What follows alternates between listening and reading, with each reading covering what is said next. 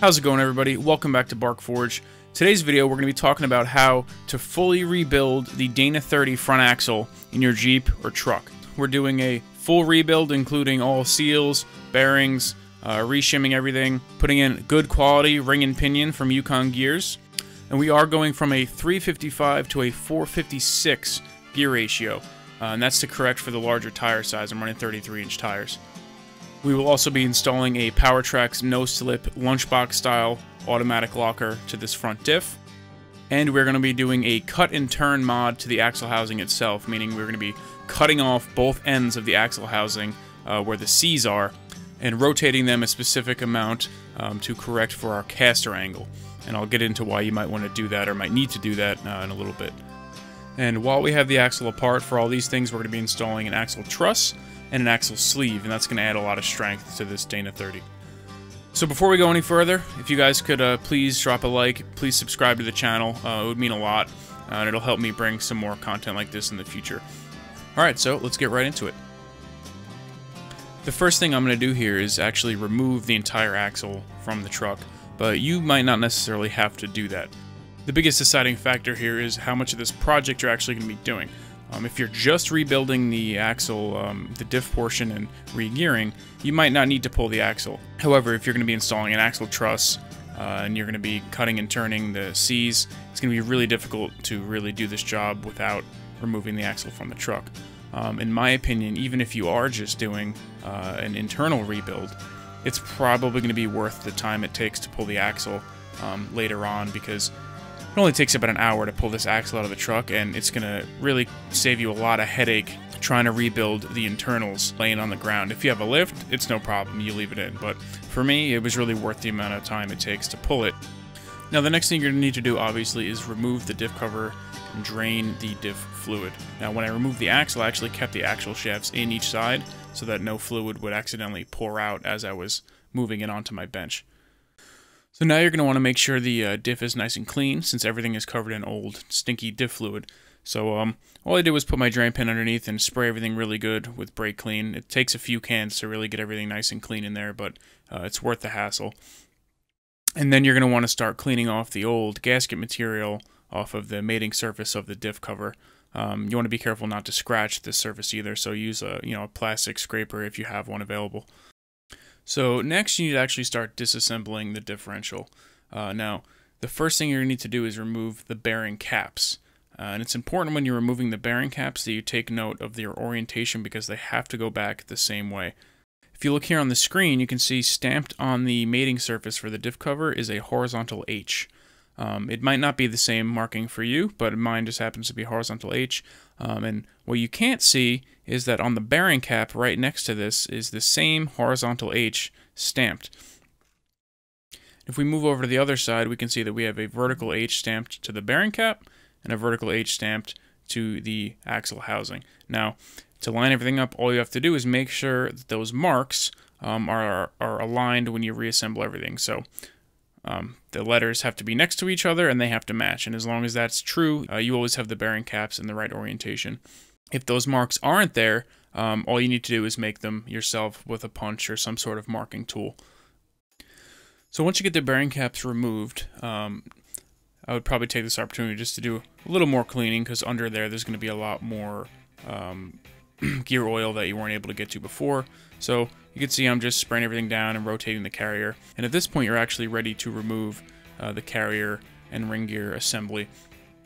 Now, this may or may not be kind of difficult. It really depends on your axle, but for me, and for most people, all you're really going to need is a pry bar that you can stick inside of the housing and pry the carrier out the front of the housing. Now, be careful here. If you're not replacing your bearings, make sure you don't drop the bearing races on the ground like I did. You're going to want to keep everything as nice as possible and free of contamination. So here's our old carrier and our old carrier bearings. You can see they're pretty toasted. There's a lot of scoring on the actual bearings themselves, so definitely time to change these bearings out like I thought. For reference, this axle has 170,000 miles on it, so it's definitely time for a rebuild. Now it's time to remove your old axle shaft seals. This part's actually really easy. All you really need is something long that you can insert down the length of the axle tube and hammer on to punch the seal into the axle housing. So what I did was just take a bunch of 1/2-inch extensions and run them through the axle housing, and you can see that those punch the seal out no problem. Now once you get the seals out, it's going to be time to actually clean out your axle tubes, because they're no doubt full of a lot of dirt and grime. And if you had a axle shaft seal leak like I did, it's going to be really nasty in there, because there's going to be a lot of dirt and gear oil mixed up and kind of congealed inside the axle tube. So I made a little tool to do this. Basically it's just a piece of bar stock bent with the end ground to match the inner diameter of the axle tube. That way I can stick the tool inside of the axle tube and push or pull all of the dirt and gear oil crap out towards the outside of the axle housing. You never want to push it into the axle housing, because then you're going to get all that stuff inside of your diff. So pulling it out is the best bet. Now this first half I did was all dry because it's dirt, but the other half was actually where my leak was, so it's dirt combined with gear oil, and it's really nasty. So I ended up tying a plastic bag over the end of the axle housing, and then using brake clean and my tool to push as much of that stuff out as I could. Then the last thing you want to do is just ball up a bunch of paper towels and push them through the axle tube, and that should clean out everything else. You might have to do this a few times before you get it to come out clean, but you want as little contamination in there as possible, because it's going to make it a lot easier for you to slide the axle sleeves in later on. So now it's time to remove the pinion. This is going to be really easy if you have an impact gun, and a little tougher if you don't. If you have an impact gun, you can easily just hold back on the pinion with your hand and back the pinion nut off. But if you don't have an impact gun, you're going to need to somehow keep that pinion from turning and use a breaker bar to break that nut loose. Once the pinion nut is removed, remove the washer, and then you have to pound the yoke off of the pinion. I found it easy to hold the yoke and then hammer on the actual pinion itself. Just make sure that your pinion doesn't go flying out the other side of the diff if you do this. If you're replacing the pinion, it doesn't matter nearly as much, but I found that to be the easiest way to do it. Now, usually the next step would be to pound out the pinion bearing races and remove the rear pinion bearing, but I actually skipped that for now to move on to cutting and turning the axle housing. I'll end up removing those later on when I start the rebuild. So if you're not doing the cut and turn, I would skip ahead to the actual rebuild portion. For now, though, what I've done is strap the axle housing down to my bench so it can't rotate, because I'm going to come in here with a Sawzall and begin cutting the ends of the axle tube. Now, using the Sawzall, probably not the best way to do this, but it was really the only way I could pull this off with what I had. If you could manage to jig this axle up in a horizontal bandsaw, or possibly use a portaband, I think that would be the best way. But using the Sawzall did a good enough job. Ideally, I would have liked to use an angle grinder if I had one big enough, but the diameter of the angle grinder that I had, it couldn't reach far enough to actually cut through the housing. So I had to go with the Sawzall. It didn't give me a perfect cut, which does make it more difficult to line everything up when it's time to weld it back together. But if a Sawzall is all you have, I think it's more than capable of doing this job. I think now is a good enough time to stop and kind of talk about why do the axle cut and turn in the first place? What does it do? So the main reason you would want to do a cut and turn to your axle housing is to correct your caster angle. Your caster angle is essentially the rotation of that axle C and subsequently your knuckle that's attached to it at the end of your axle housing in relation to the rest of the axle, the center portion of the axle housing. So this image does a really good job of showing what I mean, I think. You see from a side view that the end of the axle housing, the part with the ball joints that's shaped like a C, like we've been looking at, is actually rotated 6 degrees in this case, positive, compared to the center line of the axle, also known as, where your pinion shaft comes out of. So this is what's known as positive caster. Now, if it was rotated downward, counterclockwise in this case, that would be negative caster. Now, positive caster is what you want, because positive caster is what keeps your truck, your car, whatever you're driving, it's what keeps it tracking straight down the road. It also helps your steering react quicker to your inputs. So on a solid axle truck, like my Jeep, Lifting the truck causes a lot of steering geometry and suspension geometry to fall out of spec. Anyone with a lifted truck knows that there's a lot of different things you need to do to account for that. Now, one thing that you can't do on a solid axle suspension is adjust your caster angle independently of your pinion angle. So what is your pinion angle? Well, in this case, we're talking about the front axle of a Jeep Cherokee. The front axle is going to be a double cardan axle setup. Now, in this image, it's a CV, but for simplicity's sake, they're the same thing. Now, our pinion angle is basically the angle at which the pinion yoke meets the drive shaft, which goes into the transfer case. Now, in this case, we want our pinion to essentially point directly at that drive shaft to prevent the drive shaft U-joint from binding and causing vibrations, because that'll just destroy your drive shaft and the U-joint and potentially your axle. Now, this problem presents itself when you lift your truck, because the farther out of spec your pinion angle is, the more and more that vibration will occur, to the point where you can't drive the vehicle in that state because you'll break something.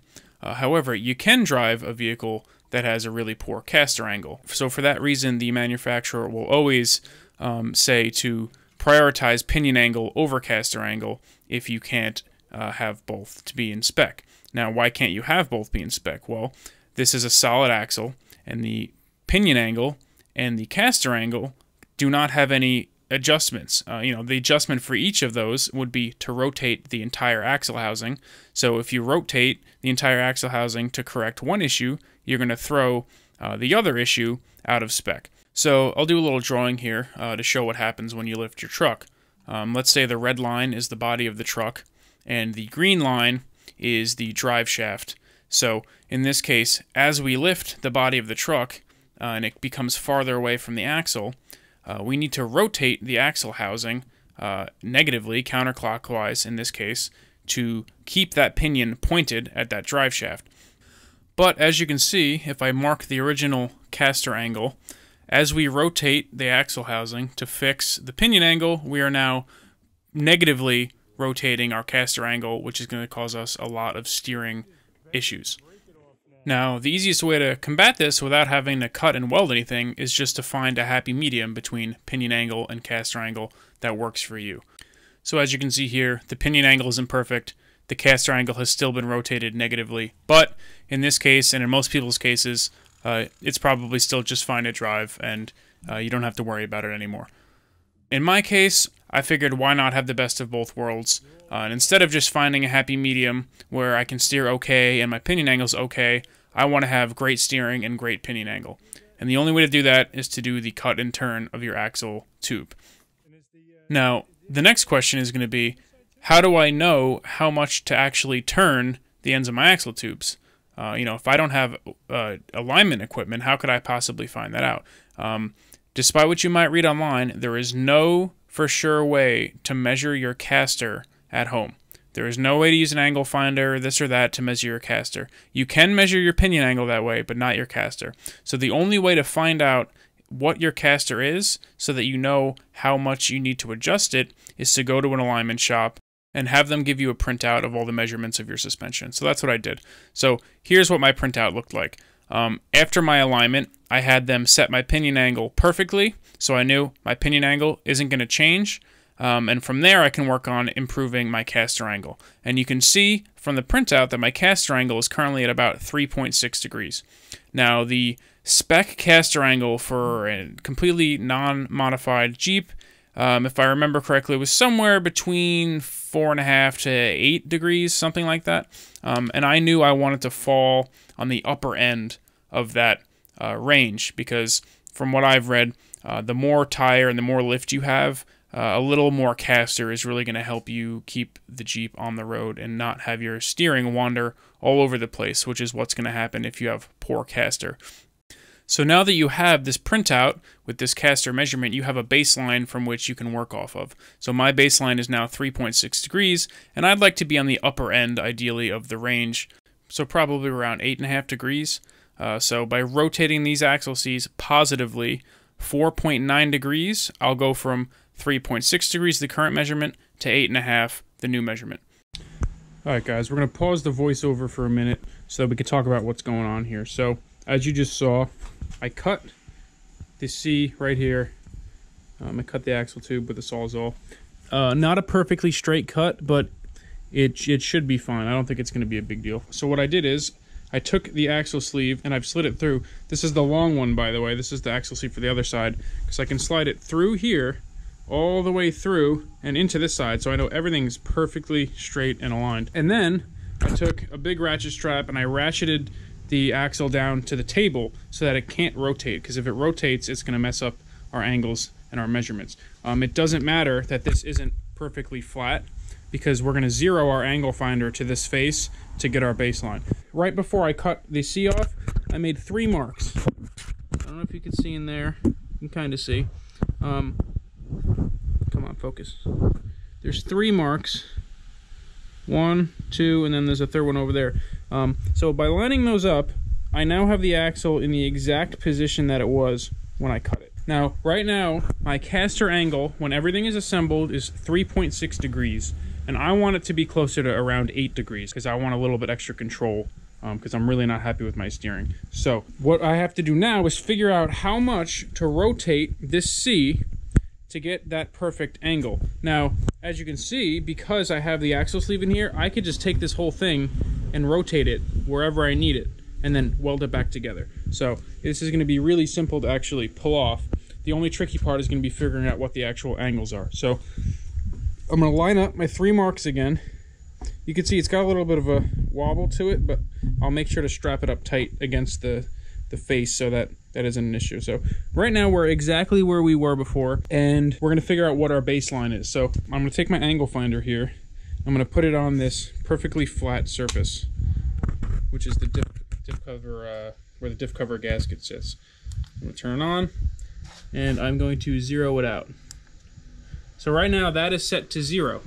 Now, like I said before, I have the axle ratcheted down to the table so that it can't rotate, because if it rotates, it's going to mess us up. So now, with this set to 0, I'm going to take this angle finder and I'm going to put it right on the inside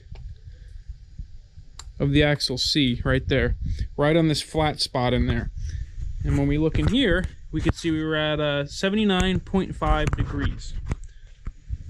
So this angle kind of means nothing, right? This isn't a real number that anyone goes off of, but I'm just using this number to figure out exactly how much I need to rotate the tube, right? So I'm going to do this a couple times just to verify, make sure my mark is good. I'm going to zero it out again. I'm going to put it back over here. Get it on there. 79.6. I'll do it one more time. 0.1 degrees of 0.1 degrees isn't going to be a problem. Got it sitting there again. 79.6. All right, so we'll call it 79.6, and the surface of this C in here is kind of rough. That alone could account for the 0.1 degree. So all we really have to do now is do a little math. So we're sitting at 79.6, 0.5, whatever it is. Now to add caster, let's orient the axle the way it would be on the road, right? This would be facing forward. Now to add caster, we would be rotating this knuckle this way. So the more I rotate this clockwise, the more positive caster I'm adding. So if we look at our marks here, we can see our marks. This is where the axle was. Come on. You can see that. This is where the axle was, and then as we add caster, you can see that our marks are moving to the right there. Now from here on, we don't need these marks anymore, because we know that as long as this face is set to 0 degrees and this C, the inside of this C is set to 79.5 degrees, then we're at the stock location. So even if I come in and grind these out, because I'm going to have to do that to bevel this pipe, to weld it, even if we do that and we lose the marks, it's fine, because we have our number, 79.5, 79.6. So that being said, as we rotate this axle this way, you see the number actually decreases. 76, 69. I mean, it flipped, but you can see what I'm talking about. 66. So this is where the little bit of math comes in. Now, as I mentioned before, my current caster angle is 3.6 degrees, and I want it to be at the upper end, and I want it to be at the upper end of the range. So we're going to shoot for 8.5. because I've read in a lot of places that a little bit extra caster with bigger tires is going to help out your driving performance. So we're going to shoot for 8.5. So all we have to do to get there is just go to our calculator.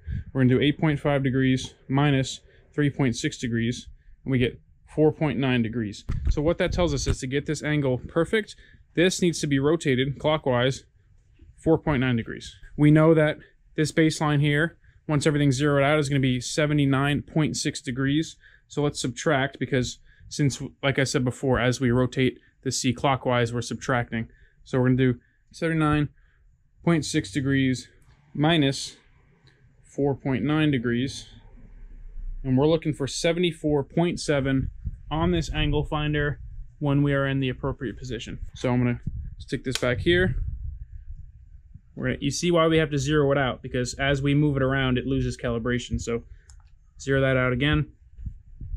Line up our marks right in here. So it's about perfect right there. Come in here, place our angle finder inside of the C, and then all we have to do is rotate that C until we hit 74.7 degrees. So let's do that. 74.7 right there. You can see how much our marks have moved. Our original marks, you can see that they're a little bit misaligned now. So that's it. Now, this isn't where it's going to sit finally, because I have to pull this off and I have to bevel the pipe so I can get ready to weld this back together. But that's how easy it is to set that angle up the right way. Everyone has to find, a lot of people find a compromise between caster angle and pinion angle. If you don't want to compromise, this is a way to do it. So we're going to get ready to weld this back together. I'm going to have to put a pretty serious bevel on these pipes because they're pretty thick. And then using this sleeve, I'm going to tack this back together. We're going to confirm all the measurements. We're going to do the final welding of this, and then we'll move on to the other side. We'll install the axle truss, and then we can actually get to building this diff. So let's do it. So here I'm just using an angle grinder to put a nice bevel on each side of that cut axle tube. You're going to want to do this so that you get a full penetration weld. If you don't get a nice full penetration weld, you run the risk of breaking this weld, which would be pretty catastrophic if you were driving or on the trail and that happened. So make sure you get a nice clean bevel, and that way when you put the two halves together, you have a nice V bevel groove to weld into. Once you have both sides beveled and you get the axle C in place where you want it, according to your angle finder, just pop a couple light tacks inside of that groove. You don't want to finish weld it right away, because as you weld, that weld is going to shrink, and it's actually going to pull and twist slightly the axle C. So what I'm doing here is putting a couple tacks, testing the angle, and then with a mallet, adjusting the final position of the C, because like I said, as the tacks go in and they shrink, it slightly rotates the end of the axle housing. So put your tacks in, double check your measurements before finish welding the entire axle tube.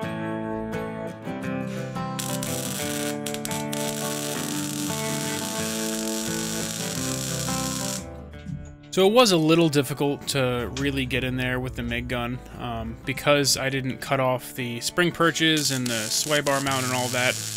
It makes it kind of hard to get a nice full penetration because of the amount of stick out you have with the MIG wire. But in the end, I was able to get it done. It just takes kind of more of a stitch weld and getting a little creative with your gun placement. Alright guys, so I've done a few passes now. This is what it's looking like. The welds aren't the prettiest ever because it was really difficult to get the MIG gun in here and all the weird nooks and crannies, so keep that in mind, but I think this is going to be plenty strong.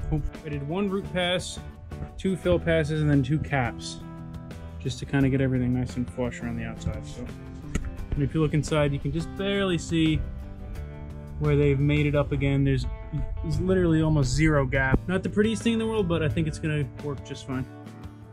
So once you're finished with the one side, it's time to just flip the axle over and repeat the process the exact same way. And the only thing I would say to watch out for is if using this method of using the axle sleeve as a means to align the axle housing before you weld it, it will get tight and you might have to bang out your axle sleeve in the end. So I did have to end up using a couple extensions and a hammer to push the axle sleeve out of the axle once everything was welded, because you know the metal moves and it shrinks, and you're gonna get your axle tube, you're gonna get your axle sleeve stuck. So it's not a big deal. It comes out. It just might take a little bit of effort.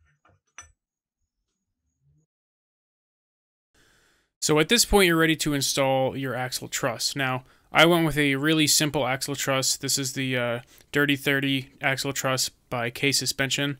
I like K Suspension a lot. I also have my injectors from them, so I recommend checking them out. And I went with this one because I didn't want to have to cut off any of my spring perches or my control arm mounts. I wanted something that I could just weld onto the axle as is.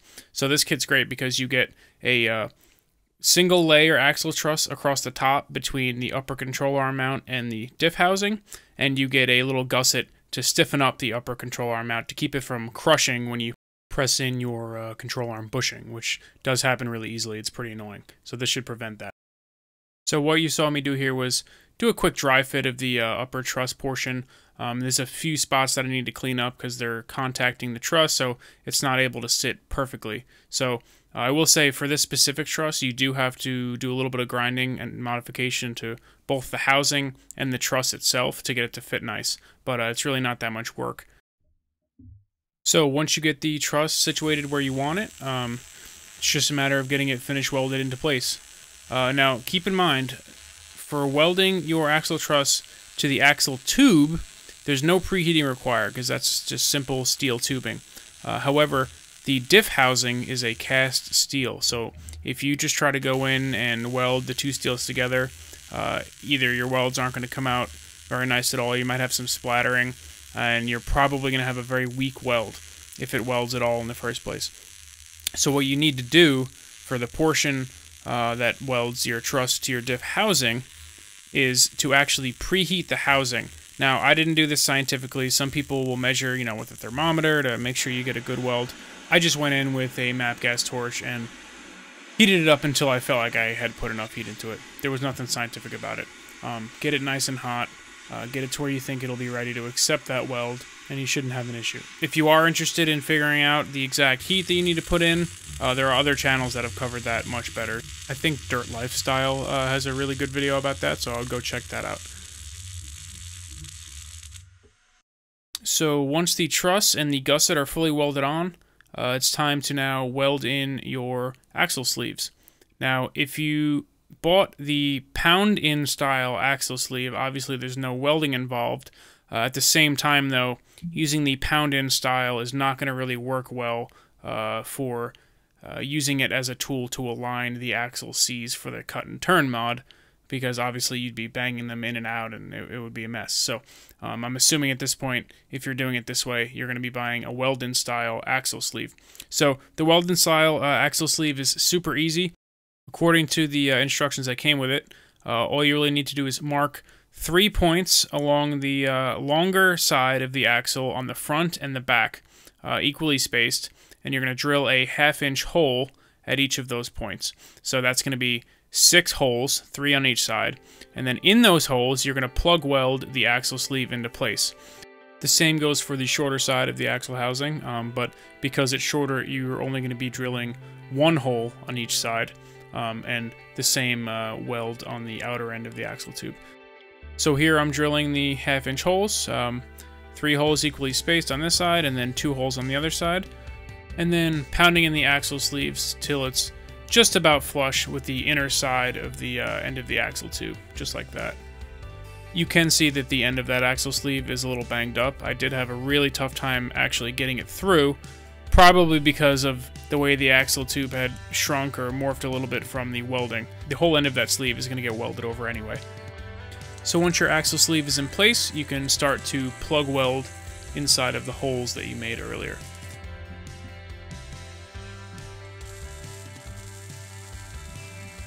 There's really nothing much to this. I really just welded until the plug welds were flush with the axle tube, and then I went back and I ground them flat so you couldn't see them anymore. Once you finish that, you can come in and weld around the circumference of the outer end of the axle tube, and that will finish your axle sleeve installation. So once I finished, I was left with this. So you can see that the inner axle sleeve has had a nice full penetration weld to the axle housing, so that should give it a lot of extra strength and really reinforce the welds we made on the cut and turn. Alright guys, so that was it for part 1. That is how to do the cut and turn mod to your axle tube, how to disassemble your axle, how to install a axle truss and the gusset that I put in there. And part 2, we're going to be finishing the removal of the internals, because as I mentioned earlier, we still have to remove the inner pinion bearing races and the rear pinion bearing, as well as the pinion seal. Once we do that, we're going to fully rebuild the axle, install our locker, install a nice new diff cover, and I'll go through every step of the way on how to install a new gear set into your axle the right way. So thanks everybody for watching. I really appreciate it. If you haven't already, please hit the subscribe button. Check me out on Instagram @BarkForge, and I'll see you in the next episode where we finish rebuilding this Dana 30 for my Jeep Cherokee.